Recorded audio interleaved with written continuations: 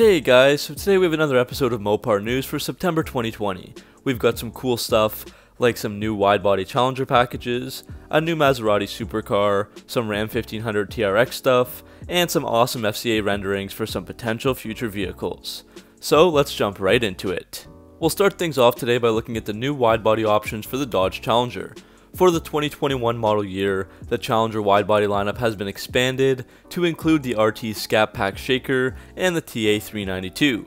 So before now, if you wanted to add the Shaker or TA packages to your Challenger, you would have had to forego the widebody. Well, not anymore. Both of those cars are powered by the 6.4 liter Hemi V8 with 485 horsepower and 475 pound-feet of torque, and either a 6-speed manual transmission or 8-speed automatic. Of course, the widebody package adds 3.5-inch wider flares, 305/35/20 tires, 20x11-inch rims, and SRT high-performance adaptive suspension as well. Over a regular Scat Pack, the widebody Challenger gains 0.2 of a second in the quarter mile, running 12.1 seconds, and is also 2 seconds faster around a lap at a racetrack. So the Challenger TA392 widebody starts at $49,090, and it adds tons of features over the standard RT Scat Pack widebody model that you can see on screen, like a black fuel filler door, satin black painted hood, functional hood scoop, air catcher headlights, a cold air intake, TA bodyside graphics and decals, and more. And the Challenger Scat Pack Shaker widebody starts at $47,690, and that will add the Shaker hood and air intake, decals, satin black rear spoiler, and other stuff as well. Next up, we have the new Maserati Supercar, the all-new MC20, which will be coming out for 2022. Maserati, of course, is known as one of the premium Italian brands of FCA, and they are looking to make a big splash with this new vehicle, ready to take on the likes of Lamborghini, McLaren, and Ferrari. Pricing is unknown as of now, but it's expected there will be a coupe and a convertible with a gas engine, a plug-in electric version, and a battery electric version.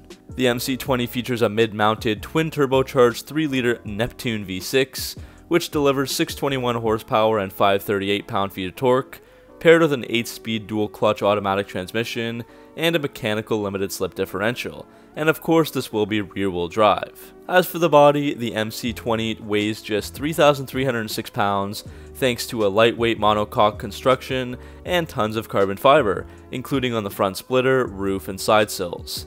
The aerodynamics was also a big focus here, with over 2,000 hours of wind tunnel testing and thousands of simulations done.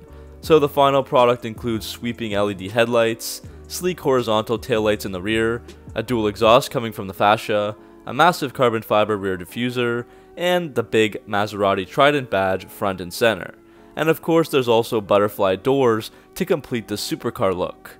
With all that power and the lightweight body, the MC20 can do 0 to 60 in just 2.8 seconds and hit a top speed of 193 miles per hour. There's also 6 exterior paint colors which all have a fancy Italian name, but I'll just say the English versions. There's Bold White, Genius Yellow, Winning Red, Infinite Blue, Black Enigma, and Mystery Gray. Onto the inside, there are several customizable drive modes like Wet, Sport, GT, Corsa, and ESC Off, each of which will change different parameters like the steering feel, throttle sensitivity, adaptive suspension, and suspension height. And inside there are going to be 2 different 10-inch displays, one for the vehicle information and one for the entertainment. Now we move over to focus on the Ram 1500. Most people, including myself, had thought that the new Hellcat Ram, the 1500 TRX, was named after the T-Rex dinosaur. After all, it made sense considering that the main competitor of the TRX was the Ford Raptor, another truck named after a dinosaur. However, it now turns out that the TRX was named due to legal reasons more than anything else.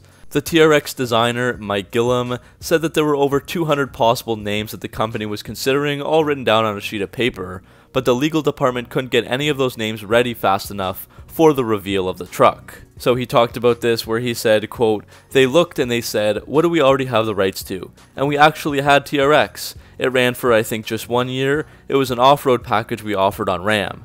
And it was sort of a little bit obscure. Every now and again I'll see one driving around. But it was kind of a cool name. They thought, yeah, you know what? It's simple, it's memorable, we own it already, which was the big thing. So let's just go with that." It was, again, one of these things where we didn't overthink it too much. So indeed, the TRX and TRX4 were used on both the Ram 1500 and Dodge Dakota, and that's the story of the new TRX name. Cool to get a little bit of insight into the company. Continuing on with the topic of the Ram 1500 TRX, it looks like that 702 horsepower truck will soon be exported to Europe.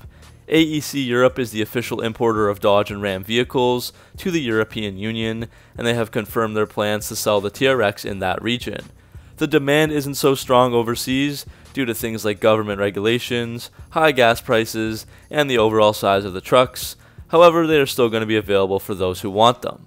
John R.F. Muratori, who is the Chief Operating Officer of AEC Europe, talked more about this move, saying, quote, "We are very optimistic about the start of the Ram 1500 TRX. This is due to the steadily growing demand for high-performance pickups in Europe and the expected popularity of this unique model of the Ram series. The Ram 1500 TRX is being tested to ensure it complies with EU regulations and is expected to be available for delivery in December of 2020, end quote.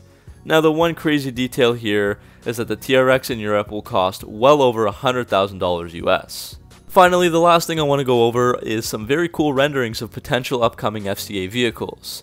Obviously these are all created by various artists, and they're just cool ideas that really have nothing to do with Chrysler themselves, but they are awesome to look at and talk about. So first up we have an absurd Chrysler 300 utility coupe, where the 300 sedan has been morphed into a very unique looking two-door truck. Obviously something like that will probably never happen, but it's very cool to look at. Future_boy_design on Instagram also sent me this awesome rendering of a future 300 sedan with a totally revised front end and a different grille and some very sleek headlights. This one really looks super unique, although it does kind of remind me of a Hyundai as well.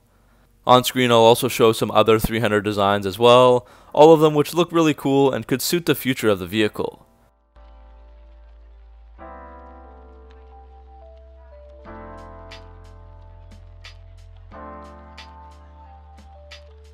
Next up will be some SUV designs, which also could be used for the potential return of the Chrysler Aspen.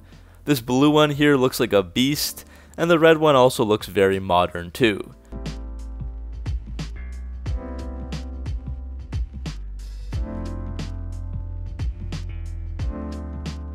And finally, Abby Melick Design on Instagram has created a wood grain Jeep Grand Wagoneer concept that just looks tremendous. So that's the end of this video, guys. What do you guys make of all that information? Let me know down in the comment section below. Thanks for watching, make sure to like and subscribe for all your Mopar content, and I'll see you guys in the next video.